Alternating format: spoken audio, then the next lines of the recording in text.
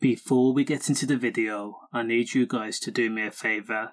Number 1, like the video. Also comment, let me know your thoughts on the case. Now, Daniel's rise to Britain's most wanted criminal came as a shock to a number of people. 21-year-old Daniel Khalife had a twin sister and was raised to a middle-class parents in Richmond Park. Now, stigmas and labels such as terrorist are usually associated with people whom are hermits or a recluse or struggle with identity issues and betrayal or even social norms. However, according to friends and family, Daniel lived a relatively carefree life. He was said to have a healthy bank balance while serving in the army, £20,000 bank balance according to a woman he had tried to impress at the local Wetherspoons when he was on leave. He was also popular and had a good group of friends, despite having an ego and also being self-righteous. He attended Teddington School, which was a good school. Now, more than being an academic, Daniel Khalife was athletic, excelling in sports, even being given the nickname Bolt. He treated everyone with respect, especially children and the elderly, and being raised by a Lebanese dad and an Iranian mum, values such respect and family were fundamental in the household. Now, Daniel had only been to Iran twice, and he had no specific ties to the country.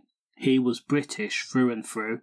Now, at 16, Daniel Khalife decided to join the army rather than study for his A-levels. He became a computer specialist and was part of the 22 Signal Regiment at Beacon Barracks near Stafford. However, Daniel soon became curious, inquisitive and also secretive.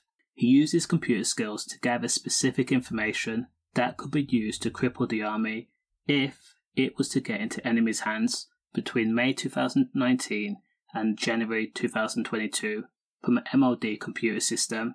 This meant that Daniel Khalife breached the official Secret Act. Now, for some reason, he then planted fake bombs at the barracks in January of this year before leaving and then going AWOL for a month before being captured. So Daniel Khalife was then eventually detained, and after investigation, he was then sent to Wandsworth prison while being on remand and was due to stand trial on November 20th of this year for terrorism charges and also breaching the Secret Act. But eventually, he became Britain's most wanted criminal for roughly 72 hours when he escaped from Wandsworth prison. Now, friends, family, police are still struggling to find the answer to why did Daniel Khalife, a person who loves his country, Britain, Great Britain, turn his back and become a terrorist. Stay safe.